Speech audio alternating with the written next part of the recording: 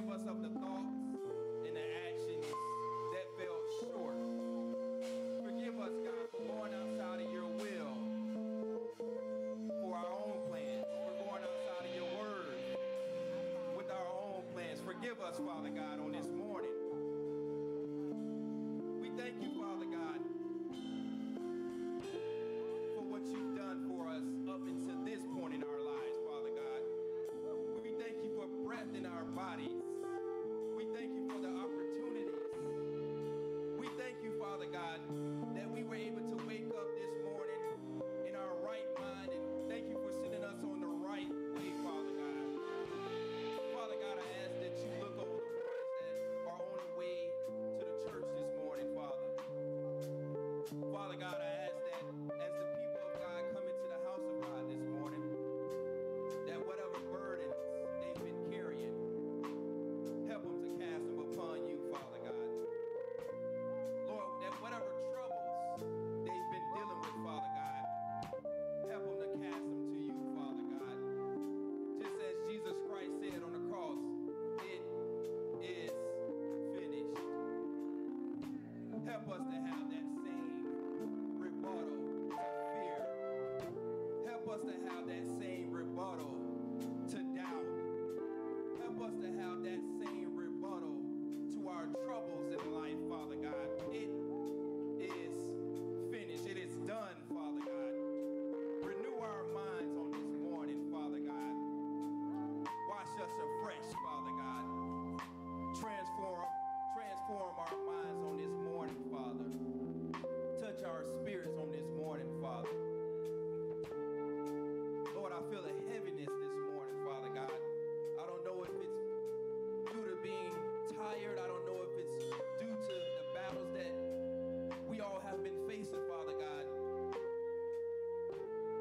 But release it right now in the name of Jesus, Father God, so that we can worship you in spirit and in truth, Father God, on this morning, Father. Let it not just be another tradition that we show up on Resurrection Sunday because we feel like that's the thing to do, Father.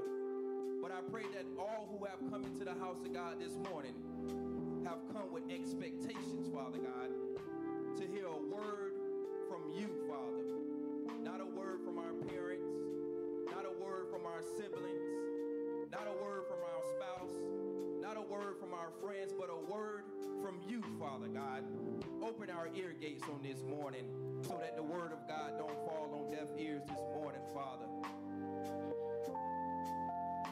May the words of our mouth and the meditation of our heart be acceptable to you this morning, Father God.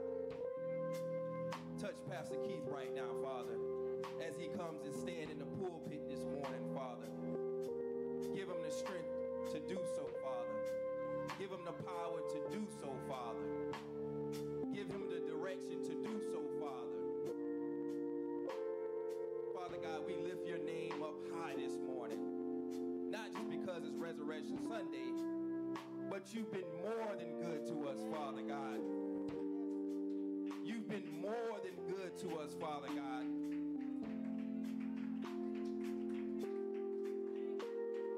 And for that we say thank you, Father. Let us not let this moment get away from us, Father. Touch our hearts this morning, Father. Help us to get rid of everything that we've allowed to infiltrate our hearts. The Bible says, as a man thinketh in his heart, so is he. Remind us that we're more than conquerors, Father. We're overcomers. We're light bearers, Father God. Now, Father God, I ask that you touch the musicians. You touch the praise and worship team. You touch the leadership team. You touch the members of the Way Church. You touch all who are present and all who may be watching online, Father God. We need a touch from you this morning, Father. There's so much happening around the world this morning, Father God. We need a touch from you. We need to feel your power, Father God. We need to hear your voice this morning, Father God. Help us to safeguard our hearts and our minds and our ear gates, Father God, so that what's happening around us won't get on the inside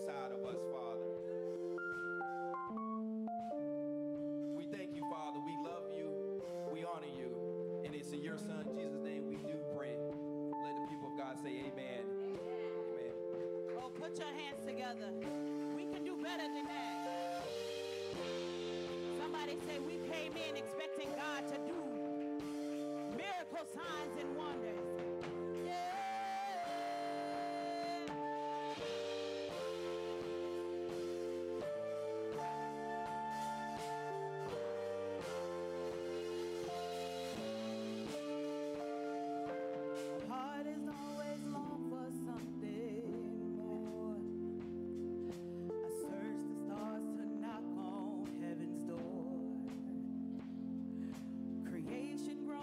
Christ to be revealed.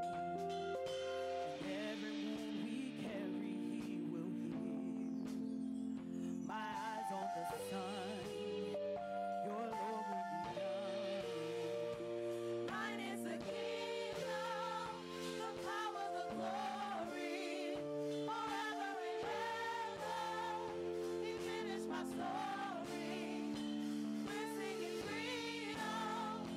Our testimony will be singing forever. Amen. We'll be singing forever and ever. Amen. Beautiful each color that He made. Yeah. Your love's the only remedy for hate. You return to set the prisoners free. So then my will on earth be done in me. My eyes on the sun, Lord, Your will be done. Thine is the kingdom, the power, the glory, forever and ever. He finished my story. We're singing freedom. Our testimony will be singing forever. Amen. Singing forever and ever. Amen. Thine is the kingdom, the power, the glory, forever and ever. He finished my story. We're singing freedom. Our testimony will be singing forever. Amen. We'll be singing forever and ever. Amen.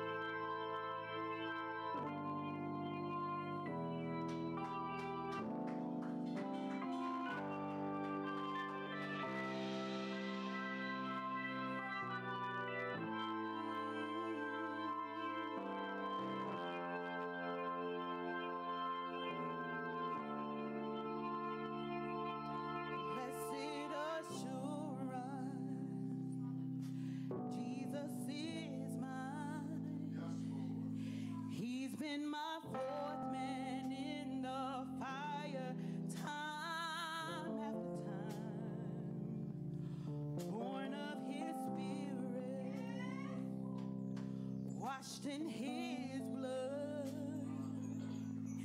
and what he did for me on Calvary is more than enough. I trust in God, my Savior, the one who will never fail. He will never fail. I trust in God, my Savior, the one who will never fail. He will never fail.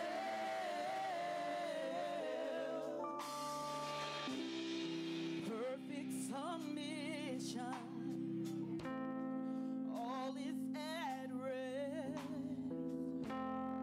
I know the author of tomorrow has ordered my steps. This is my story. This is my song. I'm praising my risen King and Savior all the day long. That's why I trust in God, my Savior, the one who will never fail. He will never fail. I trust in God, my Savior, the one who will never fail. He will never fail. I trust in God, my Savior, the one who will never fail. He will never fail. I trust in God, my Savior, the one who will never fail. He will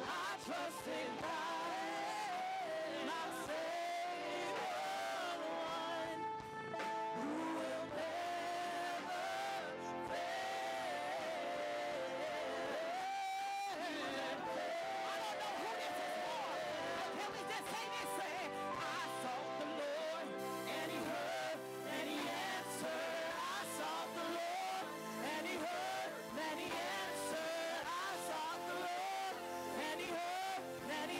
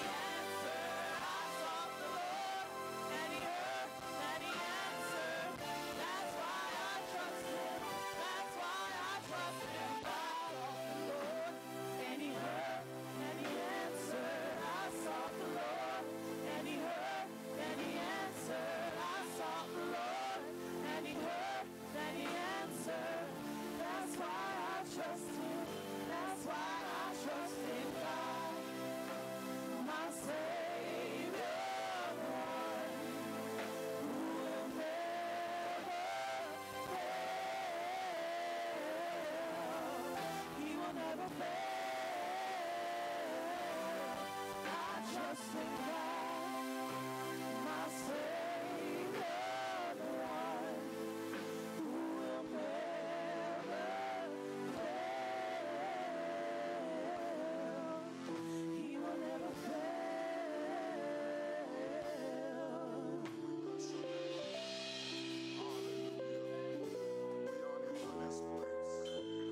The old saint said it this way: we serve a God that can do all things but fail. I don't know about anybody else, but I serve a God that can do all things but fail. If you know your God does not fail, come on, bless his name. Come on, bless his name in this place. Hallelujah. Hallelujah. Hallelujah. Thank you, God, that you do not fail. Thank you, God, that you do not fail. Listen. There are people in our lives that know how to disappoint us. I don't know if y'all heard me, but there are people in your lives that know how to disappoint you. I don't care if it's your mama, I don't care if it's your baby mama. There are people that will not come through for you. But somebody say, I serve a God that does not fail. I don't know what you've been waiting on. I don't know what you've been looking for God to do. But somebody encourage somebody, say he does not fail. He does not fail. He is a God that fails not. And we honor him in this place. The enemy thought that death had consumed our Savior. But somebody say he does not fail. Oh, that's good news this morning. You may be seated in the presence of the Lord. We serve a God that does not fail. Tell somebody happy Resurrection Sunday. Hallelujah. And listen, I'm not here to preach in this moment. But somebody, we had a couple that said that they would love to dedicate their child on today. Somebody give God a hand clap of praise. On the day that we celebrate our risen King, somebody say he's the giver of life. He's the giver of life. We want to take this time to dedicate a child. Is Jamal and Vionique here this morning? Are they here this morning? Okay, they're not here this morning. Okay, come on up here, Vionique. Huh? Oh, he stepped outside for a second. It's not a problem. I do this quite often, and I want us to make sure we understand what baby dedication is. It's not salvation. Somebody say it's not salvation. This baby is not of age to make a declaration of faith in their Lord and Savior, Jesus Christ. But when we dedicate babies, we're saying that we're setting aside our babies for our Lord. Somebody say setting aside. So it's not salvation, but what we say is, God, we want to set this baby aside for you. Hannah said this. Hannah said, if you would give me a male child, all the days of his life will be dedicated unto you. Somebody say setting aside. So this morning we set aside Jace, baby Jace, to the Lord. And here's what we're saying, and I'm going to share this with the family. I know Jamal is coming in, but what we're saying is that this baby is reserved for God. Somebody say reserved for God. And they can come on up at this time. Hallelujah. Let's celebrate them really quickly.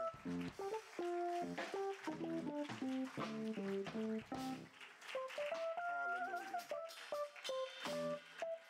One of the things I love about this couple, and if we could just take it down just a bit, I had the unique privilege to marry these two. Beautiful couple in the Lord. Listen, they didn't know me. I didn't know them. But Vionique cousin hooked us up and we got connected. And now they're a part of our church family. They've been coming, Vionique, and is always bringing the children. And I know Jamal is traveling with work, but they're a part of this church family. And God knows how to order the steps of God's people. Amen. So Vianique and Jamal, if you would just turn to me, I'm going to be sharing this with the congregation.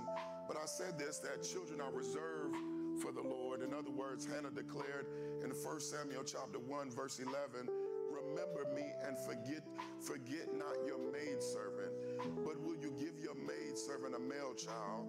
Then I will give him to the Lord all the days of my life. In other words, we declare on this morning that Jace is reserved for the plans of God. Somebody say the plans of God. We say that Jace is reserved for the use of God. Somebody say the use of God. And then we're also saying on this morning that Jace is reserved for the glory of God. Somebody say the glory of God. I don't know about anybody else, but there can be children that do not follow the plans of God. There are children that are not doing the use of God. And there are children that are not giving God glory. But on this morning, we say Jace will do so. Somebody say he's reserved for God.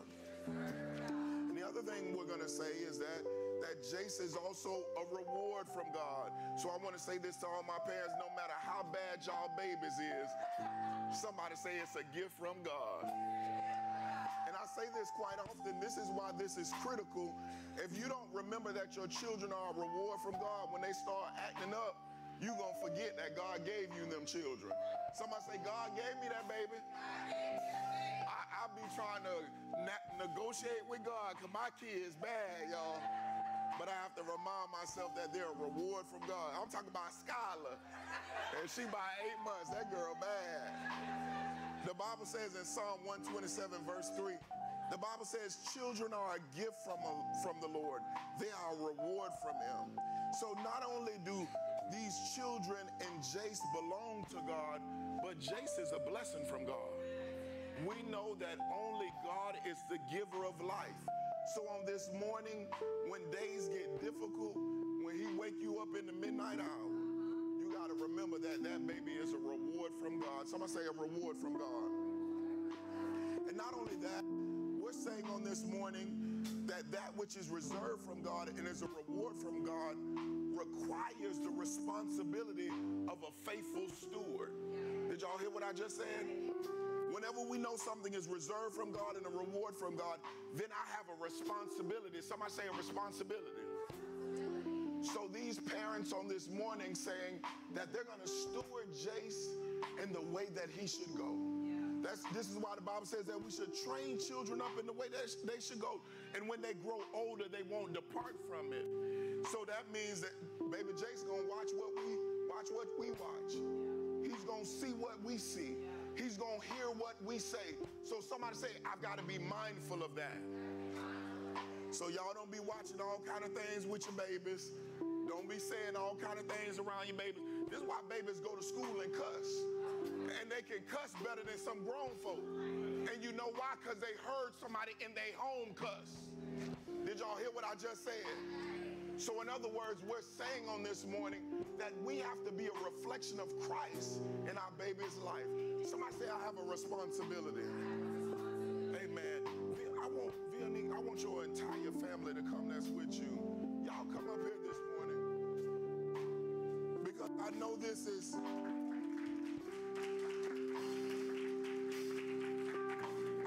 might sound cliche, but it really does take a village to raise a child. So we don't want to get it confused and think that the parents have the sole responsibility of raising baby Jace up into the admonition of the Lord. So if y'all can do me a favor, just turn around and face me. I'm going to ask you some questions. I want to know, do you declare that your child is reserved for God? That they are reserved for his glory, reserved for his use, and reserved for his plans? If you're in agreement, I want all of y'all to say, I do. Okay, it's just like when y'all was on the altar now. Do you declare that your child is a reward from God? Watch this, that through all, somebody say all, circumstances that you will remember that God has blessed you with this child. If you're in agreement, say I do. And do you agree to uphold your godly responsibility concerning baby Jace? That you will raise them to love the Lord, to learn of the Lord, and to live for the Lord. If you're in agreement, say I do. Amen. Let's celebrate this baby Jace. And I just want to pray over all of these that are here, because it's all of our responsibility.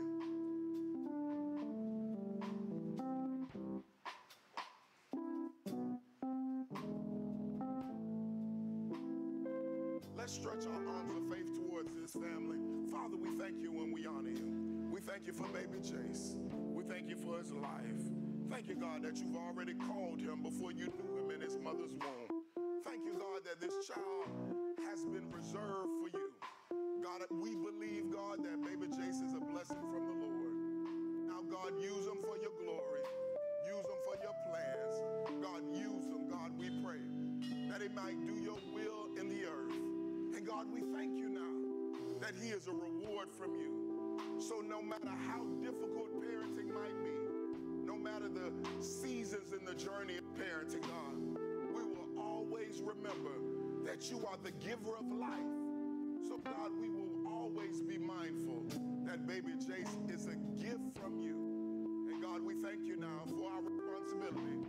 Thank you, God, that you give us the privilege to parent, to have the responsibility to raise baby Jace in the admonition of the Lord. So, God, we thank you, we honor you, God, and we glorify you. And we declare on this morning that he is now dedicated unto you. Somebody give God a hand clap of praise. Hallelujah. Anybody with a quick camera, can y'all just scoot down to the middle? Anybody got a phone that we can take a picture of this beautiful couple and baby for me?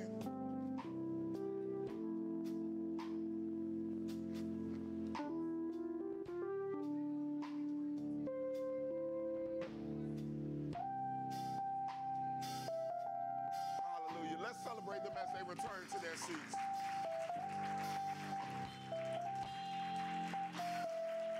At this time, we're going to have the ministry of dance by our dance ministry, Vessels of Worship.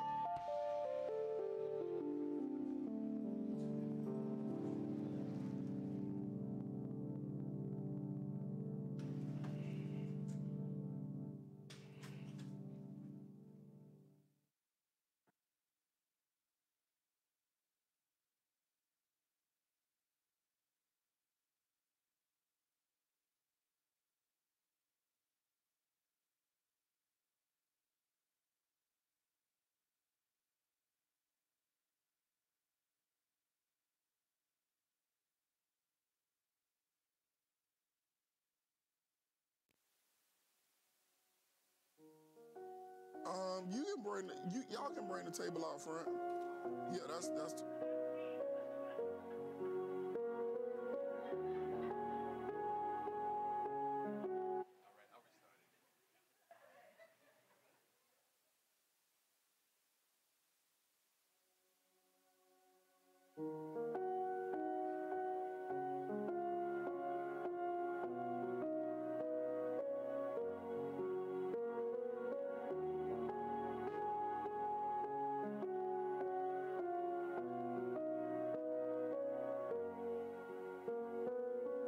Before I spoke a word, you were singing over me. You have been so, so good to me. Before I took a breath, you breathed your life in me. You have been so, so kind to me. Oh, the overwhelming, never-ending, reckless love of God. Oh, it chases me down, fights till I'm found, leaves the 99. I couldn't earn it, I don't deserve it. Still you give yourself away. Oh, the overwhelming, never-ending, reckless love of God.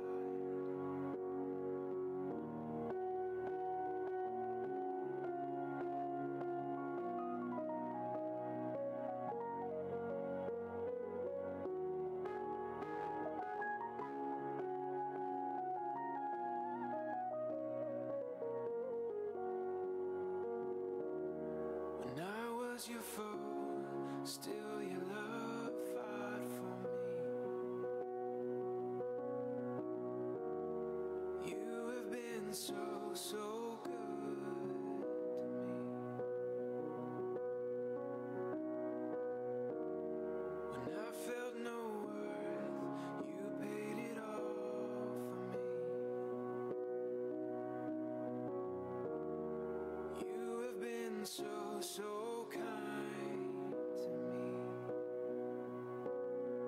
Oh, the overwhelming, never-ending, reckless love of God.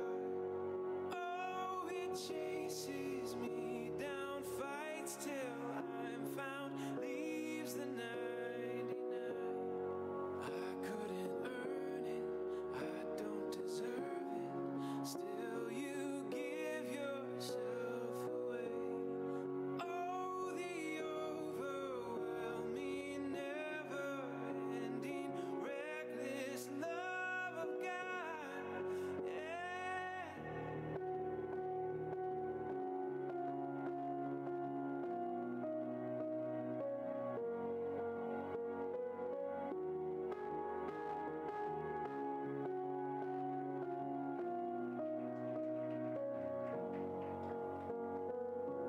There's no shadow you won't light up, mountain you won't climb up, coming after me. There's no wall you won't kick down, no lie you won't tear down, coming after me. There's no shadow you won't light up, mountain you won't climb up, coming after me. There's no wall you won't kick down, lie you won't tear down, coming after me. There's no shadow you won't light up, mountain you won't climb up, coming after me. There's no wall you won't kick down, lie you won't tear down, coming after me. Oh, the overwhelming, never-ending, reckless love of God. Oh, it chases me down, fights till I'm found, leaves the 99. I couldn't earn it, I don't deserve it. Still, you give yourself away. Oh, the overwhelming, never-ending, reckless love of God. Yeah.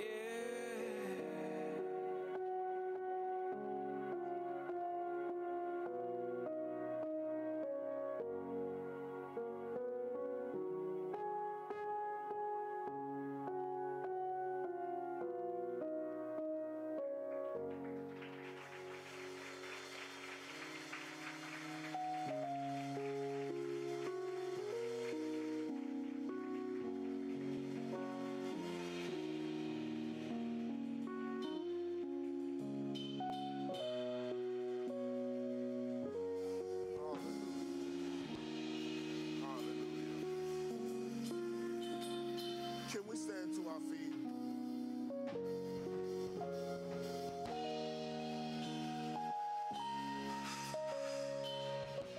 And do me a favor. Before I take my text, if anybody's ever experienced the love of God with the lifting of our hands and the fruit of our lips, can we begin to bless his name? Come on, right in this moment. He has a love for us that is unexplainable, that is unfathomable. Come on, if you love God and you know he loves you, come on, with the fruit of your lips, begin to bless his name. Come on, in this moment, don't let this moment pass by you. Don't allow a rock to cry out for you. But come on, with the fruit of your own lips, don't let nobody prod or push you to declare how good God has been. Come on, with the fruit of your own lips. Come on, with the fruit of your own lips, begin to bless his name. The Bible declares, let everything that have breath praise ye the Lord. So that means every woman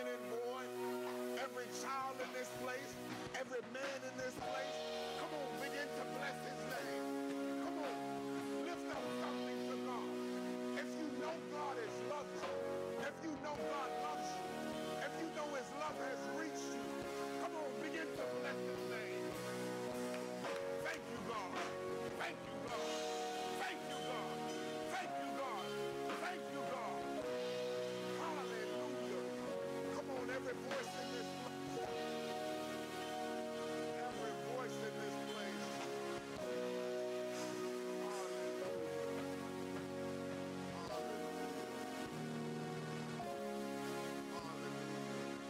Hey, and do me a favor. I don't know who you're sitting next to, but tell them God loves you. Tell them God loves you. Come on, embrace someone with the love of God this morning. Find somebody around you and tell them God loves you. The very fact that you're breathing is a sign that God loves you. Hallelujah. Hallelujah. Hallelujah. And as you return to your seats, I'm sorry, don't return to your seats. Stand up with the word in your hand. I'm going to go quickly to the word of the Lord. I want us to go to Romans chapter 5. So grateful for everybody that's in the house of the Lord this morning. Grateful for the worship team that set the atmosphere. Thank you, God, for the praise team that makes preaching easy. Thank you, God, for the dance ministry that is preparing the way for the word of the Lord. Romans chapter 5, verses 8 through 9. I'm reading from the New King James Version of the Bible. The Bible says, but God demonstrates his own love, somebody say love, towards us, in that while we were still sinners, Christ died for us. And verse number 9 says, much more then, having now been justified, somebody say I'm justified, by his blood we shall be saved from the wrath through him. But the good news is that God demonstrates his own love towards us, and that while we were yet sinners, Christ died for us. You may be seated in the presence of the Lord. Tell your neighbor we're going to minister from this subject. Somebody say, no greater love. No greater love. No greater love.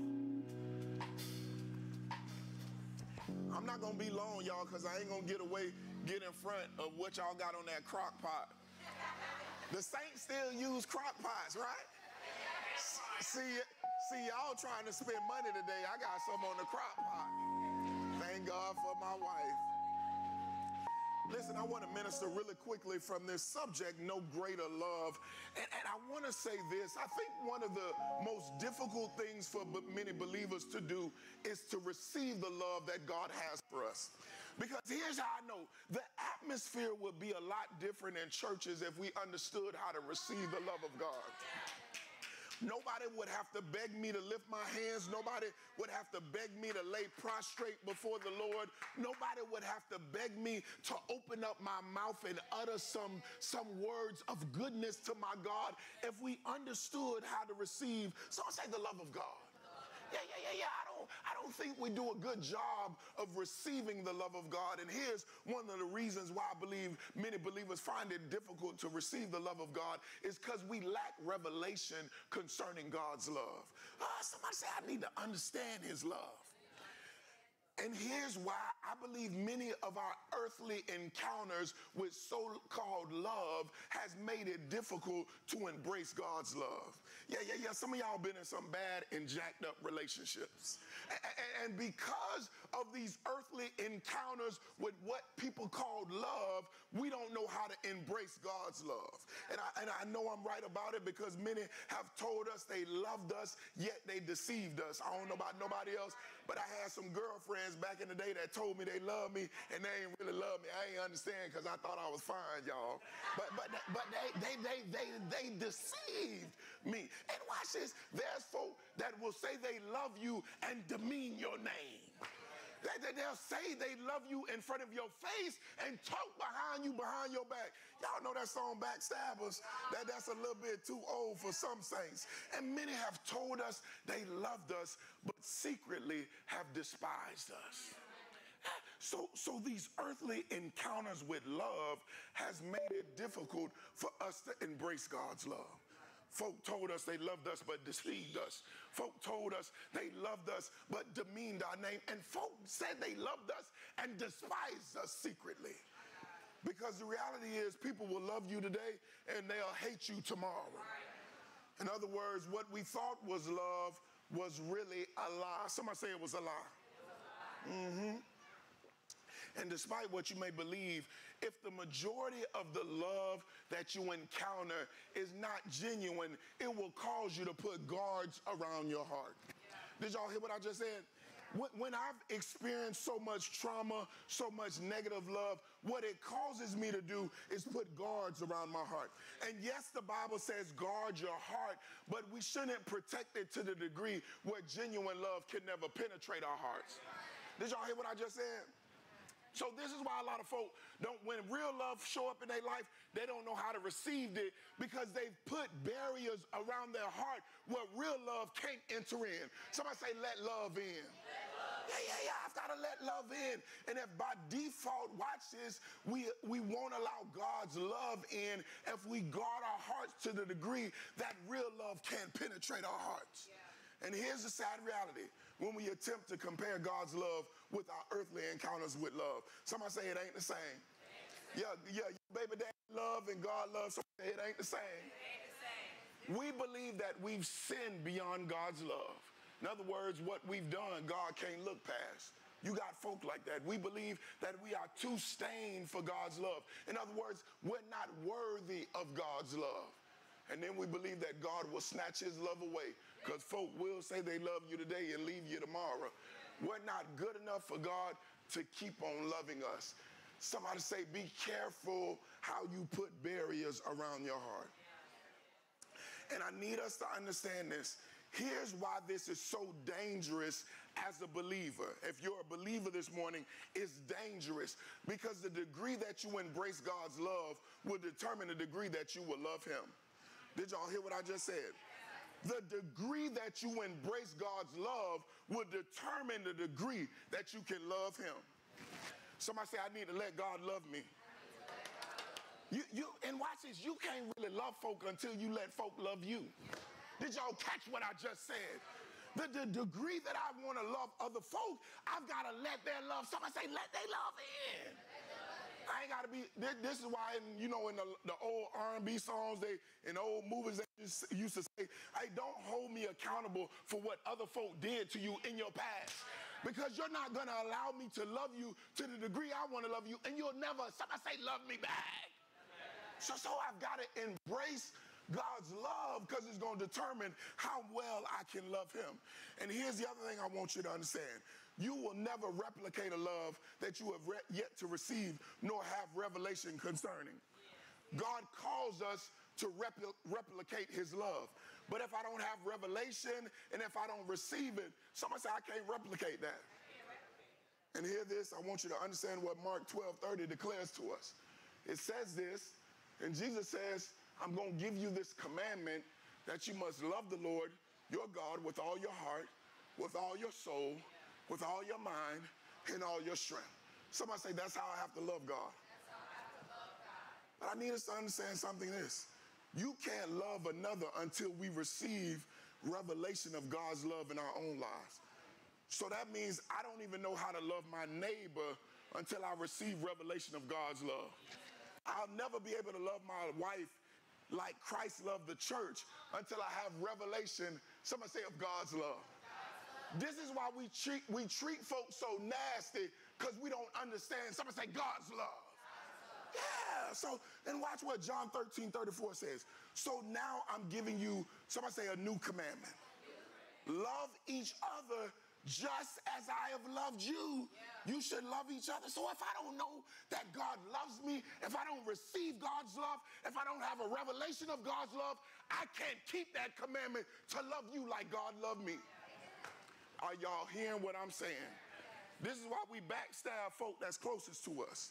I was watching something the other day, and it was a documentary on Netflix, and this man who had been married to his wife, somebody say for 8 years.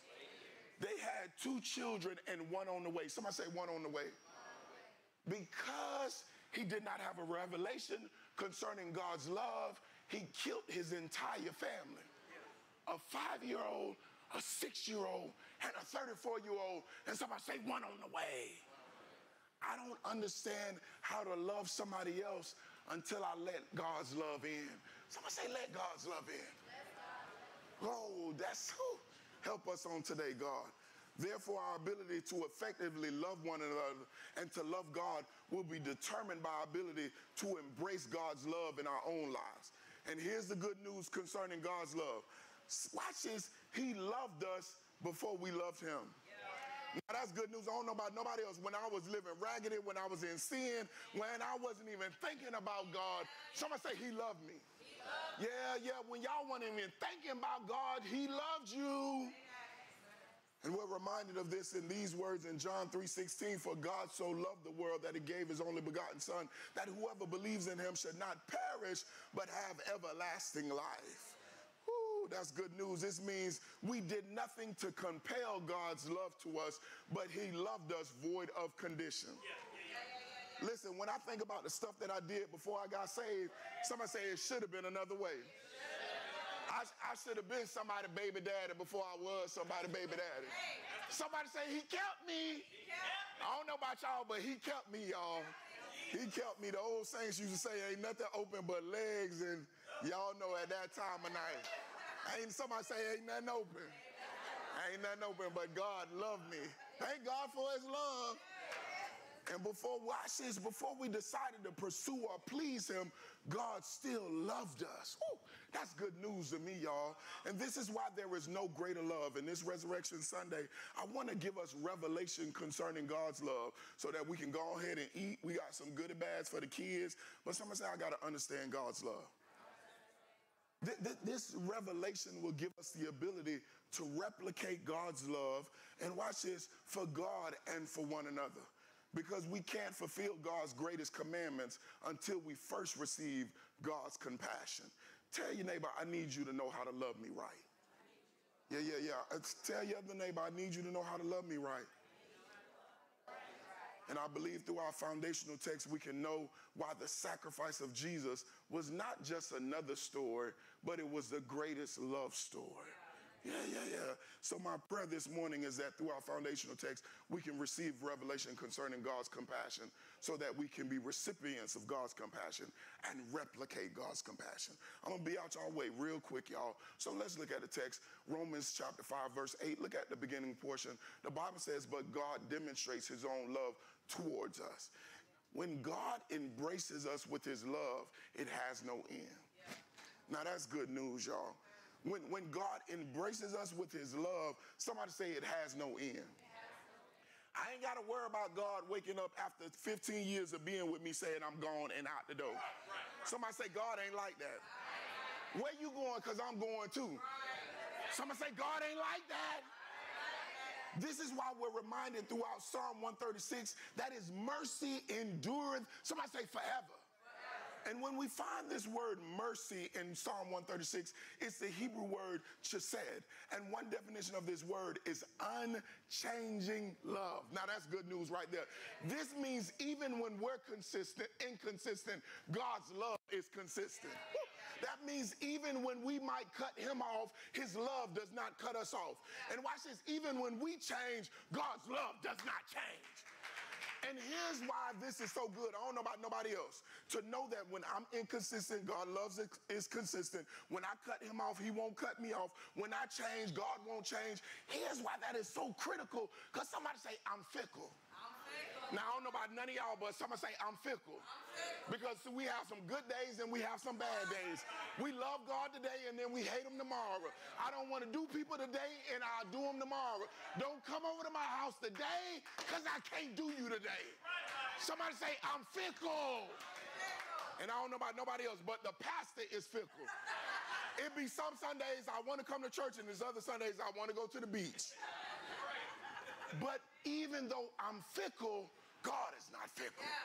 The Bible says that his love does not change. Somebody say that's good news. Because watch this. There's some days that I make it hard for my wife to love me. Because I could wake up in a good mood one day and in a bad mood the next day. And Serena don't want to have nothing to do with me. But somebody say God ain't like that. So I can have bad days with God. Now that's good news to me, y'all. Well, I want to cuss folk out, and somebody say, God still love me. I really do want to cuss folk out some days, but somebody say, God's love does not change. We can love him today, but by how we let our flesh run wild, we act like we hate him tomorrow. Yet even when we're not faithful, here's the good news. Somebody say, I serve a faithful God. Yeah, he's a God that cannot fail. And that includes his love. Watch what 2 Timothy chapter 2, verse 13 says. If we are faithless, he remains faithful. That means the days that I mess up, the days where I don't want to read my word, and I don't know about nobody else. There's some days where the pastor don't want to pray. But even when I'm faithless, somebody say, God is faithful. Ooh, I'm so glad that I have a God that loves me that kind of way. And this is why there's no greater love, because God's love, somebody say, is steadfast. Consider what our foundational text says. The Bible says, but God demonstrates, somebody say demonstrates, his own love towards us. And the key word in this portion of our text is this word demonstrates. This reveals that his love is present tense. In other words, it's not that God loved me yesterday. Somebody say he loves me right now. And one of the most difficult things with a lot of believers is because of the circumstances of life, we don't believe that God loves me right now. Somebody say he loves me right now. This means his love is active. This means his love, watch this, is ongoing. Somebody say he demonstrates. That means God does not stop loving you, watch this, even if you stop loving him. Did y'all hear what I just said? The Bible says God demonstrates. It has an S on the end. That means it's ongoing, it's active. It does not stop. So even when you act like you don't love God, somebody say he still loves you. This is why folk, when God's hand is on you, you can only go so far. Because somebody say his love reaches me. Now that's good news, y'all. I don't know about nobody else. Because I almost went to that person's house, but somebody say God loved me too much. I almost did something that would have got me locked up, but someone say, God loves me too much. Even when you stop loving him, God will not stop loving you. And watch this, here's the good news. He is consistently reflecting his love to us. This is critical. Even when you don't feel like God is loving you, he is consistently reflecting his love to us. Someone say, how do I know? How do I know? Here's how I know.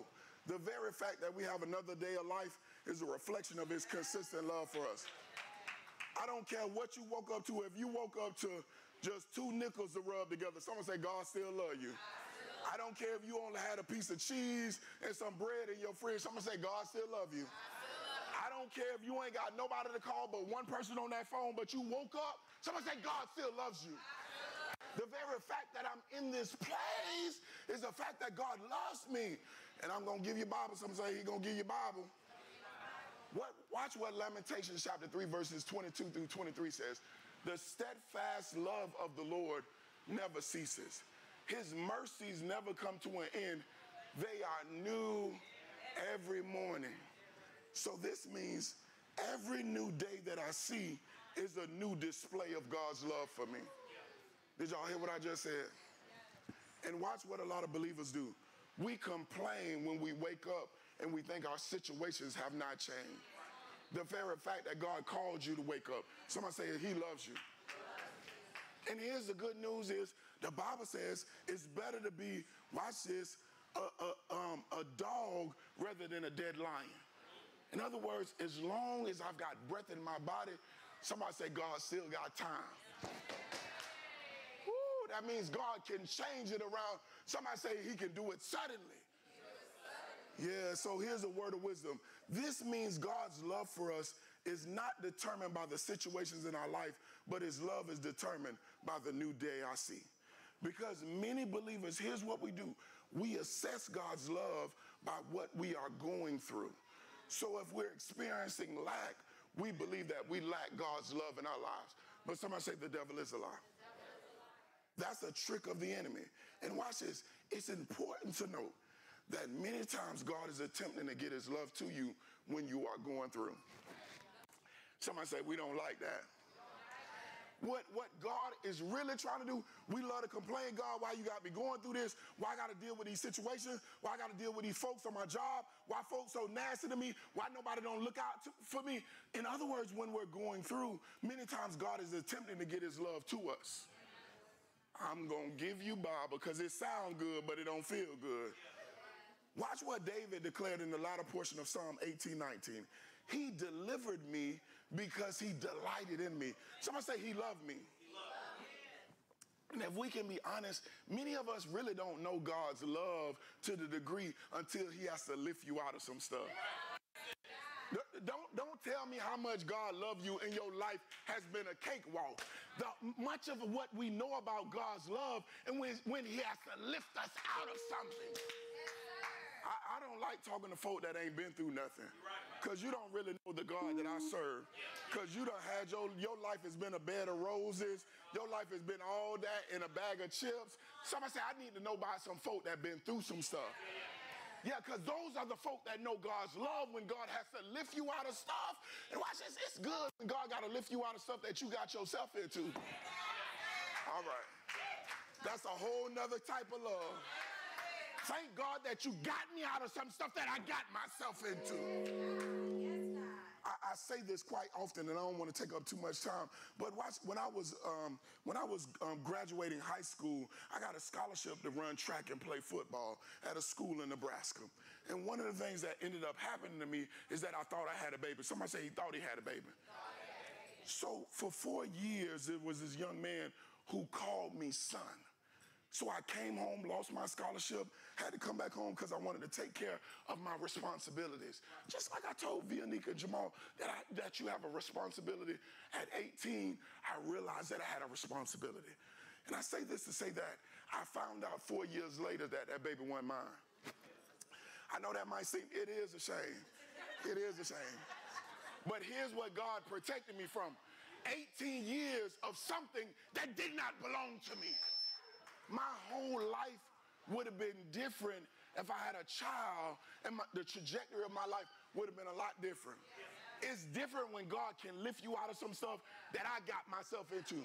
Because it wouldn't have been no problem if I wasn't trying to be in something that I shouldn't have been into. If y'all know what I'm talking about. Somebody say, God kept me. Ooh, that's good news, y'all. And watch this. The good news is that God's love does not get tired of pulling us out of stuff. And here's why this is significant. Because you will endure as a believer many afflictions. Somebody say many afflictions. That Psalm 34:19 says, many are the afflictions of the righteous, but God, somebody say, delivers me. And then watch this, in this world you're going to face much trouble. John 16:33 says, in this world you'll face much trouble, but take heart, I've overcome the world. And watch this, Job 14:1 says, man born of a woman is of a few days and full of trouble. So God's love never gets tired of pulling us out of trouble. Somebody say that's good news. I serve a God whose love is steadfast. And watch this, don't take me there, because I don't want them to go sleepy. I don't need the saints to be sleepy. I appreciate you. But watch this. Not only does God continually demonstrate his love, but his love is also directed towards us. Somebody say it's directed towards me. Watch what our text says. God demonstrates his love, his own love. Somebody say toward us. This means I don't have to fight for God's love. Y'all know we get in a lot of, we think that God is looking out for other folk and not looking out for us. Somebody say his love is directed towards me. Even when it does not look like he's moving, somebody say God is moving. His love is towards us. You ain't got to fight for his love. You ain't got to compel God to love you. Somebody say it's directed towards me. And that's, y'all ever had a grandma who make you feel like you the favorite grandchild? That's how God is. She got about a whole gang of grandchildren. And all the grandchildren think they the favorite. In other words, God's love is so massive that he can direct intentional love, somebody say towards all of us. Ooh, somebody say thank God for his love. And this is why Jeremiah 31:3 says, yes, I have loved you with an everlasting love. Therefore, with loving kindness have I drawn thee. And this is why there is no greater love. Somebody say his love is steadfast. Now let's look at the next portion of the text. The Bible says, in that while we were sinners, here's the good news. His compassion extends beyond our carnality. I want to say this and say this again. His compassion extends beyond our carnality. Somebody say, what are you trying to say? Somebody say, what are you trying to say? In other words, God loves us despite of us. And I don't know about nobody in this place, but I got some stuff in me that don't look real good. I got some stuff in me that y'all don't even want to see. I got some stuff in me that if y'all saw, y'all would want me to be y'all pastor. But the good news is that God loves me despite of me. Tell your neighbor he loves you despite of you. In other words, this means we don't have to be perfect for God's love to pursue us. Notice what our foundational text says. God demonstrates his love towards us that while we were still, somebody say sinners. This is what the songwriter meant when he says that the blood can reach you to the highest mountain and the lowest valley. No matter where I find myself, somebody say God's love can reach me. Oh, that's good news, y'all. Because what the enemy wants you to do is to condemn yourself. But somebody say God's love can still reach me. That means no matter where sin takes us, his love knows how to reach us. Now that right there is good news to me. No matter where sin takes me, God's love can reach me. There is no setback, there is no stain, there is no sin that God's love can't reach. And here's how I know. Watch what 1 John chapter 1 verse 9 says. If we confess our sins, he is faithful and just to forgive us of our sins and to cleanse us from all, somebody say all, unrighteousness. And here's what I'm trying to say. This means his compassion, even in our sins, can reach us if we confess. Somebody say, if I confess. Now that's critical to understand, because just because his love abounds our sin does not mean it gives us an authority to live in sin. Did y'all hear what I just said? Just because God's love abounds sin does not give us authority to live in sin. Because I don't need nobody saying, Pastor Keith said I can just be in sin and God gonna still love me. Somebody say, that's not what I'm saying. That's not what I'm saying.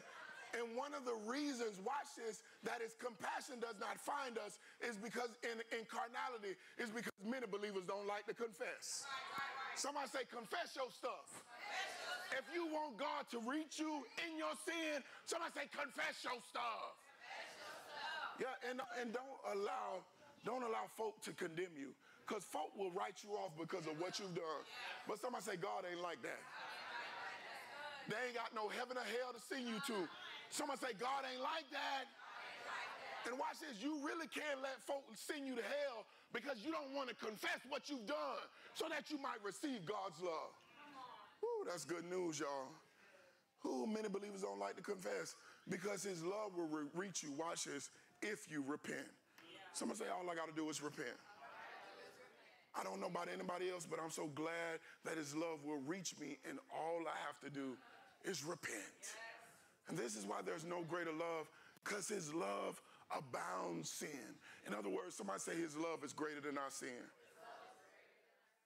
Notice what the latter portion of the New Life version of Romans 5:20 says. But where sin spread, God's loving favor spread all the more. This means at the presence of sin, God produces an even greater presence of his love. Many times, the place that God has reached us the most is when we found ourselves, somebody say, in sin. Yeah, in sin. I got saved at a revival, and the preacher was preaching about hell, and I was so scared, I wanted to give my life to Christ. In other words, I knew that God loved me so much despite what I was in. He said, I'm going to give you a way out.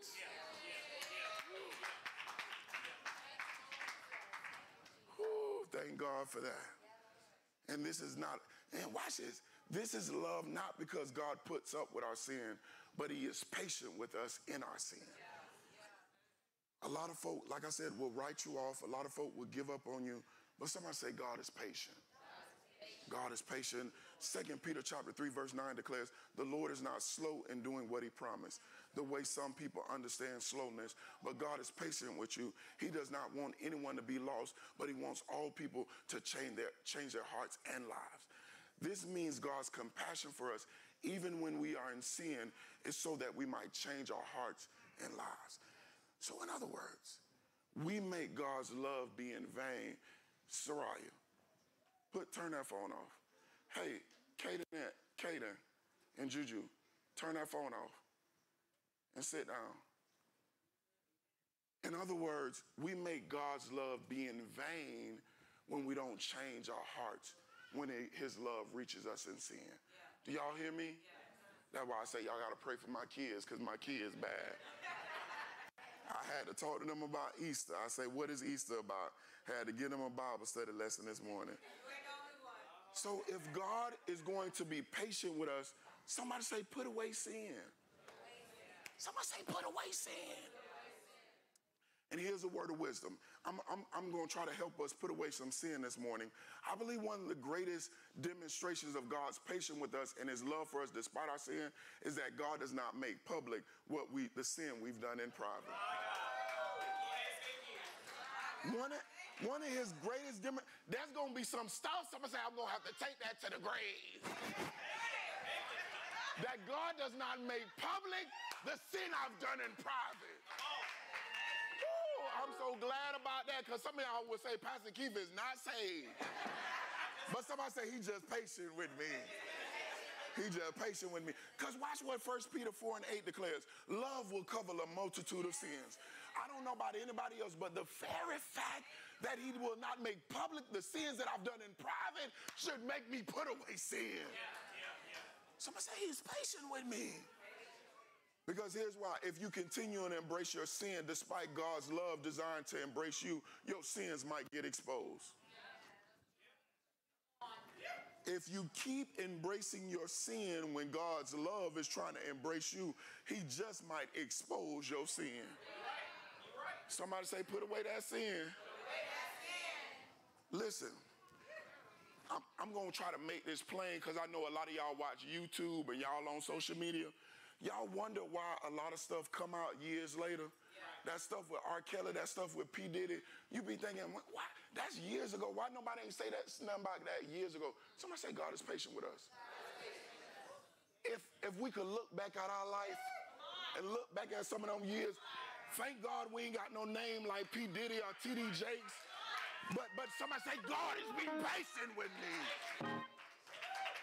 He's being patient with me. So they were like, God, that was going on 30 years. God was being patient. And because we did not embrace God's love, he will expose our sin. And watch what Ephesians 5:11 says. Have no fellowship with the unfruitful works of darkness, but rather expose them. Because God, watch this, will cover to the degree of our confession. This means I ain't got to tell folk what I've been through. I just got to confess that to God. Somebody say it's going to be some stuff I'm going to take to the grave.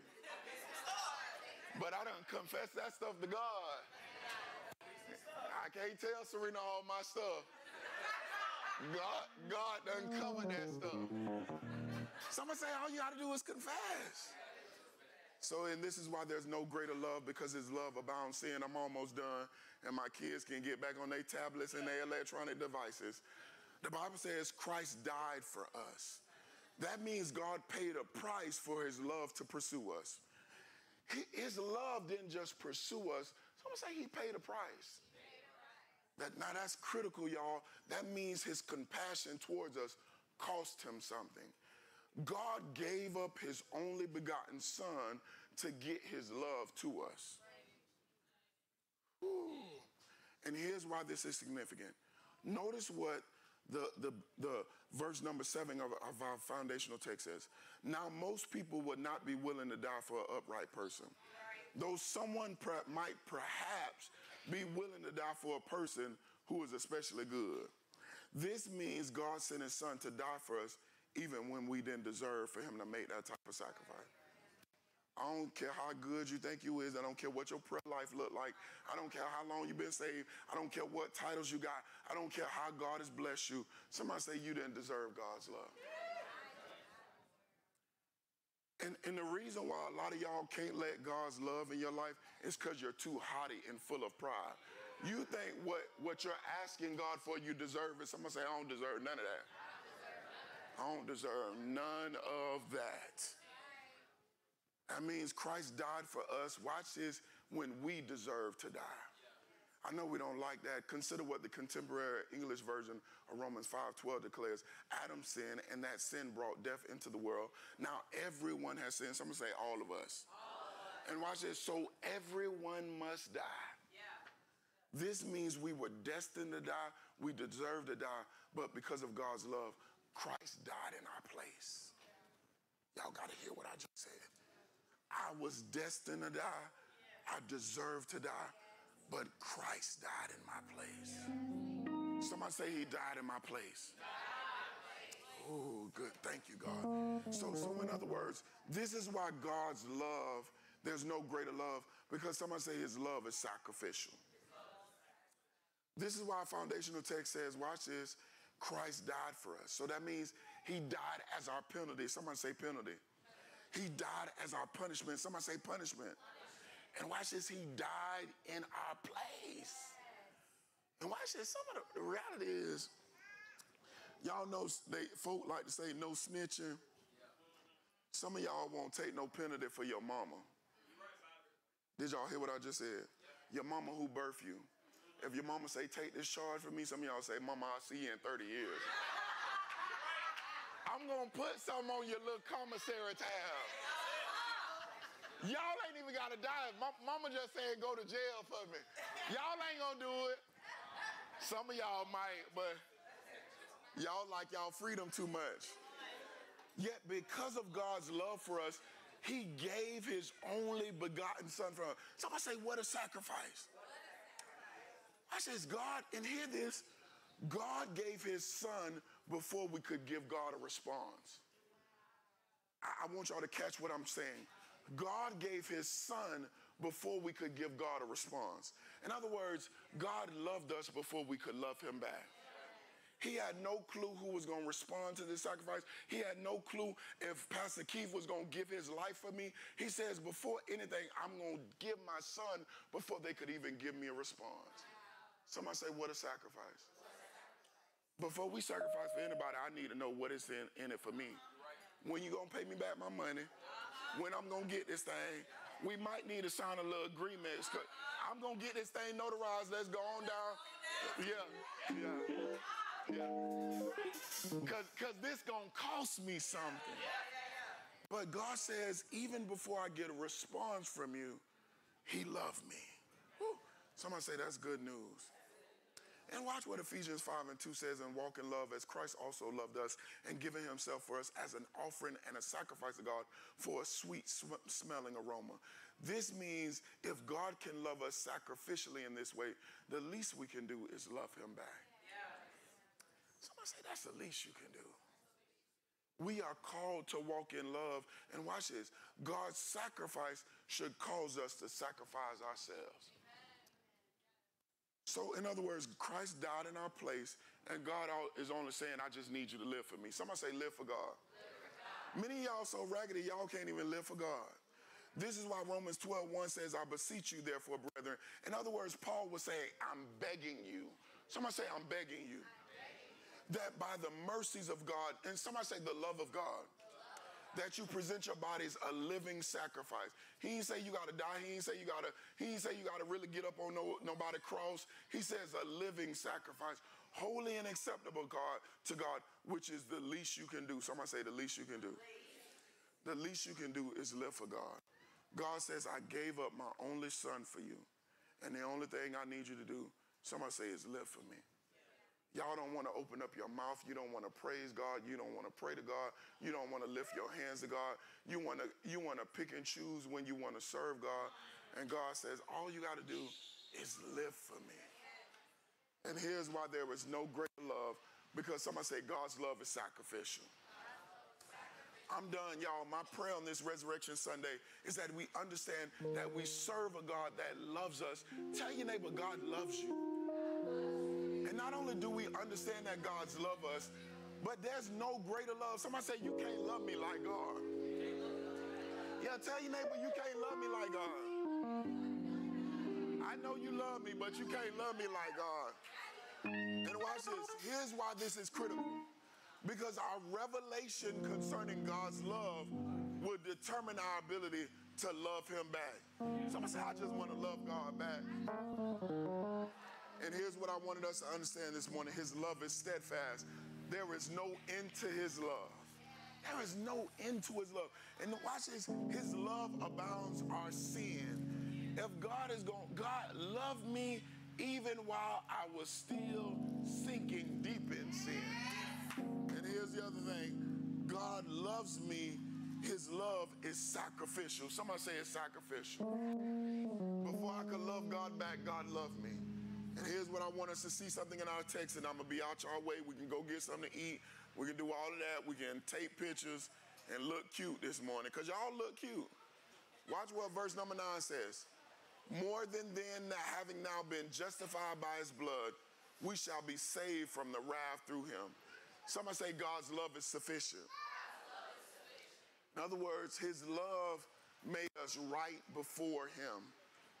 There is no other way. I need y'all to hear me and hear me good, because I know we antsy. I know we got kids in this house. But there is no other way that we can be right before God. And here's how we got to be right before him. We've got to accept his love. Did y'all hear me? It's not enough for God to love you if you don't accept his love. Did y'all hear what I just said? That this means I don't want to make God's love in vain, because I'll never be in right relationship with God until I'm justified by his love. Somebody say, I got to receive his love. So I'm done this morning, y'all. I know we got a lot of believers in this place. I know we got a lot of people that say I love God and I know he loves me and I'm going to love him back. But not a lot of people allow God's love to embrace them in a degree that God wants them to embrace him. So I want to do two things this morning. Somebody this morning is struggling to believe that God loves them. I want to pray with you this morning. You said because of your circumstances, because of what you're going through, it's hard for me to see God's love active in my life. If that's you, I want to pray with you. Come to this altar. I'm struggling with God's love. Matter of fact, I don't know how to love folk back, because I don't have a good revelation of God's love. If that's you, I want you to come to this altar. And I'm going to say this, because everybody looking like we love God. Y'all love God? Ask your neighbor, do you love God? Yeah, do you love God? I'm serious. Then I want to ask this question. There's somebody who says, I haven't given my life to Christ. I haven't embraced God's love in this way. If that's you, I want you to come to this altar.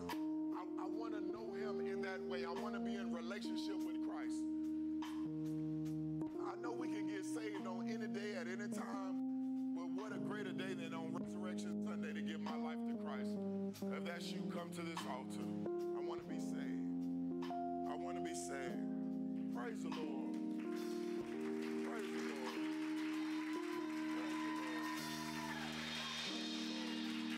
Hallelujah. I want to be saved. I want to be saved. Anybody else? Thank God for these two. Anybody else? Hallelujah. Hey, Minister Serena, Minister Laisha, come behind these two for me. I want to say something to y'all.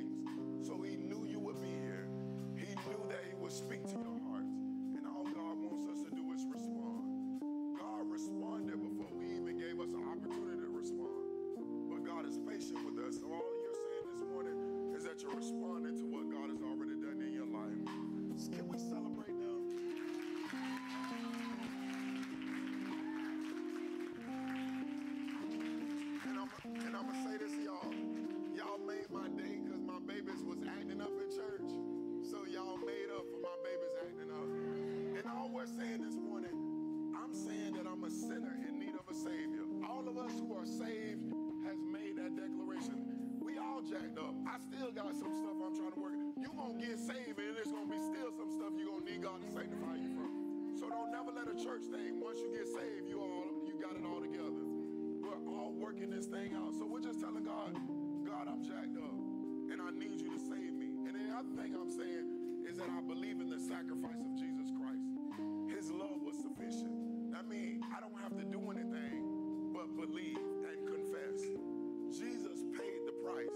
That's all I'm saying. And then the last thing is, I'm saying that I'm going to live for him. That's it.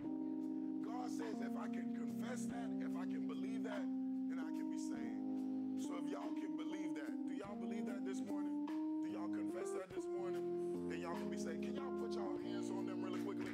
I'm going to pray with them. Father, we thank you. We honor you, God.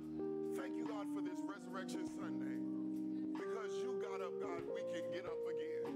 So these two ladies have declared that they want to come up out of the grave, that you've paid the price for all of their sins.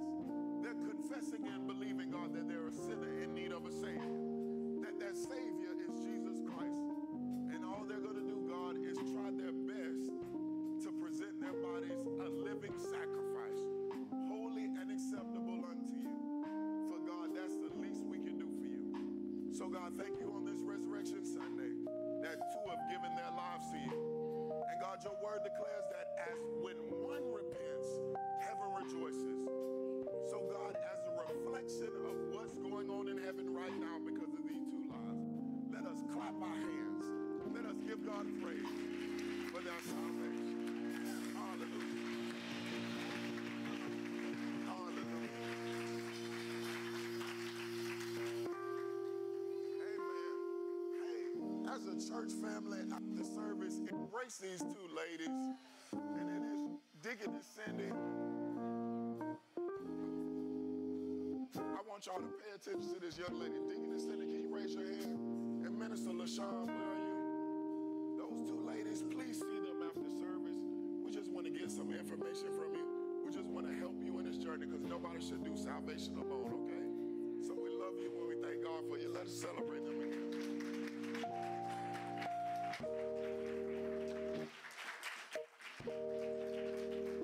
And then lastly, before I ask Pastor Cole to come and take us further in the service, somebody might be saying, I've been coming for a while.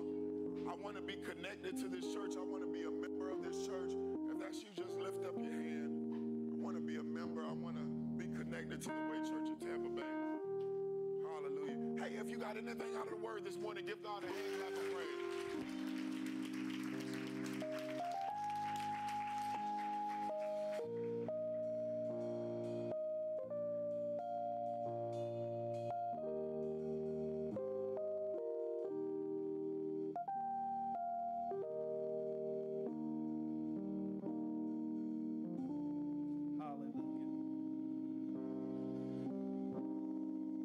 Praise the Lord, everybody.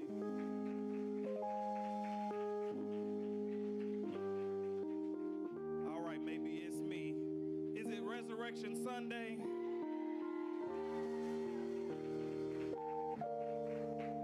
So I'll try it again and pretend like I'll skip that first part. You know, it's a do-over. That's what they used to call it. It's a do-over. I said, praise the Lord, everybody.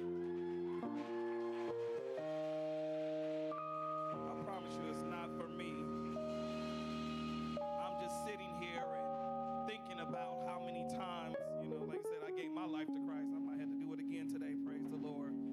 But that word was so on time and so accountable for each and every one of us. I promise you, you have to go back and remember how God still loves us on today. Just a couple of quick announcements. But I felt led to this. If you don't have a church home, I promise you, just like we have a chair for you on today, we still got more in the back. And I'll say it like this. You may be thinking you're okay, or you watch online, or you visit different churches, and I'm sitting there, and I'm like, God, why say that? And I was sitting there, and I was like, you know what? I was saved, and I loved God, and I had got caught up in a situation when I got older. I was 21 years old, and I was hanging out with my friends, and one of the people that I called my friend, he really was an associate, asked me to go with him on a ride to go pick up this motorcycle he had got. Now, I knew this young man had dealt in some different stuff, and I knew the bike probably was stolen. I don't know. But I was just going to pick it up. I didn't realize up. He was still in it in that moment. And I found myself arrested on that day. It was an easy open and shut case because he left his car at the scene of the crime. I didn't say we were smart criminals. I didn't even know I was doing a crime at the moment until it felt like it was too late. And the reason why I say that on today is because the saying is birds of a feather flock together. So if you don't have a church home, you may say you with God, but if you look at all the people around you, if they're not connected to a church home and they're not getting the word like this on a weekly basis, and I'm not saying we're not the church that say you got to be here every Sunday or we're going to kick you out. But if you're not next to people and connected with people that are constantly pouring into you, I'm sorry, I got to look at you like birds of a feather do what? And so you have an opportunity to join in at a church that we're seeking after God. How many times you gonna go on a Sunday like today and the pastor says, I still got stuff to get together? That's honesty. Who wouldn't want a pastor like that? And more importantly, he says, I'm a shepherd. You know why he says that? Because he don't mind getting dirty. I promise you he don't. Sometimes I call him like, Pastor Keith, you ain't gotta do that. But he doesn't mind. So you have an opportunity on today, regardless if you're watching online or if you're in the house. Right now, you have an opportunity. If you need a church home, you can just raise your hand. We want to connect with you because we don't want to leave you out there in a situation that you may not even realize you're about to be in. So you have that opportunity. I know it wasn't by accident that God said that. So guess what? The doors, we're going to keep them open. If you need to talk to one of us after service, please do that. So are there any first-time visitors here right now? You can raise your hand. We want to give you a couple of gifts. Gentlemen, you see those hands? Please pay attention to those hands, gentlemen. They're handing you a visitor card. We also have some gifts for you after service, I believe. We're so grateful that you worship with us on here, all the people that are watching online. We invite you to come and join us again. Don't let it just be a resurrection Easter Sunday that you come, but we will also give you that small token of appreciation. If you have a chance, please fill out that visitor's card and you can drop it in the offering basket because we want to be able to stay in contact with you. All right? A couple of quick announcements. Guess what? On next week, because this is a serving church, we have our spring festival at Shaw Elementary. Amen. Last week we were outside inviting people to church, and we're thanking God that people came. On next Saturday, April 6th, from 11 to 1 p.m., we'll be partnering with Nova University once again, as they will be providing health care screenings. We anticipate hundreds, as we usually do, at minimum about 500 people that we deal with on that day. So we need as many volunteers as possible. Is that all right? And it will be sent out via email. So please sign up. We're going to be having our Walmart goods out on that day. But I ask you something else. How many people got some extra clothes that you ain't wore, you just keep looking at? And they good. They real good. All right, I need you to make sure those are washed and clean. Bring those with you on Saturday. If you have some lightly used clothes, bring those with you on Saturday. No undergarments. We got that taken care of. That's all right? All right, praise the Lord. I didn't seen it before, so y'all leave that for somewhere else. That was your blessing. All right. Amen. So that's for next week. Next Saturday, you'll see the email. Please, we need your help. Like I said, we're expecting hundreds on that day. Also, we want you to go ahead and be connected with our app. We want to improve our communication and engagement as a church. And one way we can do this is plan to promote the goal of our new church app. How many people have downloaded the new church app? Amen. That means that not everybody. Somebody go ahead. You see the little barcode up there? You'll have an opportunity to sign up and connect with our church app. We want 100% of our members to download the app because there's so many things in there and ways to communicate. Also, we have an important church meeting. Our church is in the season of transition, so we want to make sure that everyone is aware of the progress and the next steps. So with that being said, we'll be having an important congregational meeting immediately following worship service on next week, next Sunday. Somebody say next Sunday. So we're going to make plans to definitely be there. Also, on today, we have the Easter Resurrection Sunday goodie bags in the fellowship hall. Is there in the fellowship hall, or did we bring them to the back? They're in the fellowship hall still? Okay.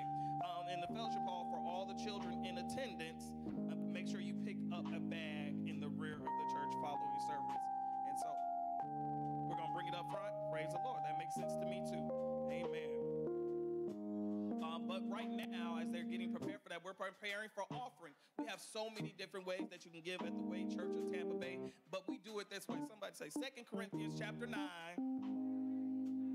verse 7. And you don't have to repeat after this. You know, we must decide in our hearts how much to give. That's how we've reached the goal that we've got to this far, deciding in our hearts and not to give reluctantly or in response to pressure.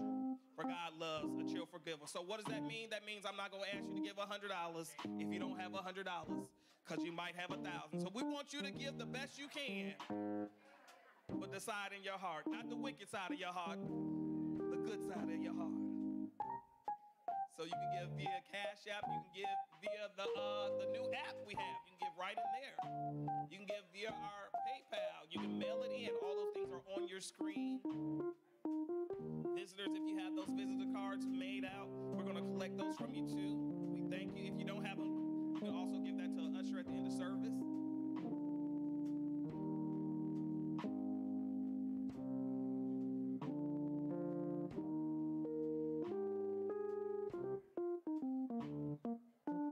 Praise the Lord. We have ushers. Remember, we were talking about that church app? We have the QR code you can scan in the back. So you got a flyer, you can go ahead and scan it and make it so much easier. So I know it was on the screen and you might have tried, but we have little flyers back that you can scan to make sure you get connected with the church app on today. All right. So if you physically have your offering envelope ready, if you didn't give electronically, you can go ahead and lift it up. Our ushers are coming right now.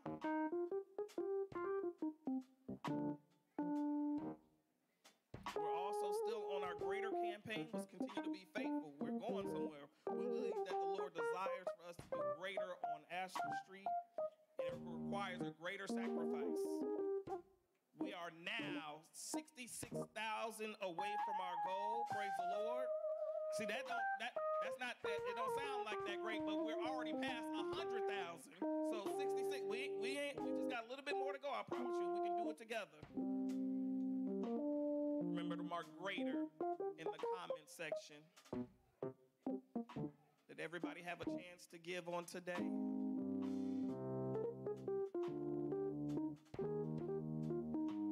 Couple more seconds.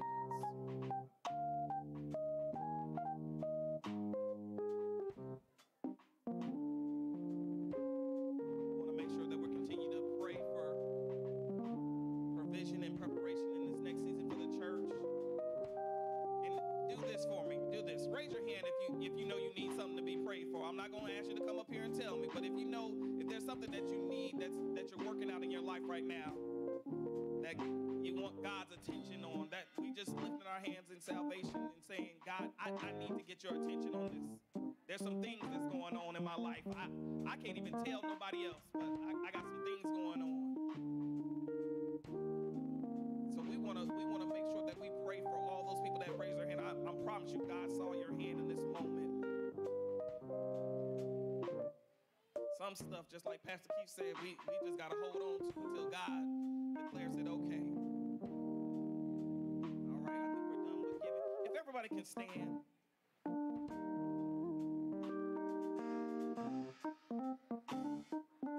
And I know we have busy lives. How many people are going to try to come back again on next week? Praise the Lord. Praise the Lord. We would love to have you. I promise you, we're not selling the seats this week. It's still here for you. Do me a favor. Can you grab somebody's hand?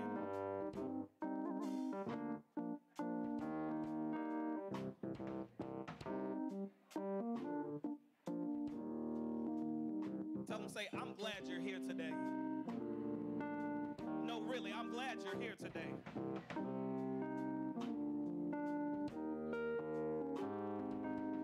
It's something to be appreciated. To make note and be appreciated. And as much as I appreciate God for his presence on today. Throughout our worship, throughout our dance, through the people that sat in the pews, for every person that was here, came on one accord to worship a living God. It's one thing for him to die, but he got up. Let's remember that he got up. There's some situations we're still hurt and we ain't got up from, but Jesus got up. So dear Heavenly Heavenly Father, we thank you right now. We thank you for the precious blood of Jesus Christ. God, we celebrate him on today. The sacrifice that was made for our sins. The cross that he went to. The fact that he died and was buried, but more importantly, that he got up. So we thank you right now, God. God, we give you open access to our lives, that you may attach yourself to some things that we might be able to get up to. God, get up to worship you. Get up to acknowledge your name, God. God, right now, make yourself plain in our lives, very present. God, we know you're the help. So we love you, and we thank you once again. In Jesus' mighty name. And the people of God said amen. One quick announcement.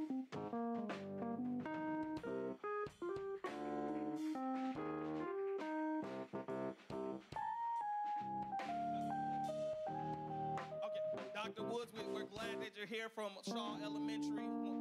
Not a first-time visitor, I know. That looked like my friend. I know, that work at the school. We appreciate you. We're going to be there next week. We're going to be there. We'll see y'all next week. Thank God for you coming out once again. For everybody, remember, we have the baskets coming out right now. So if you have children, they can come up and go ahead and grab one. Little ones. Yes, you may take pictures up there.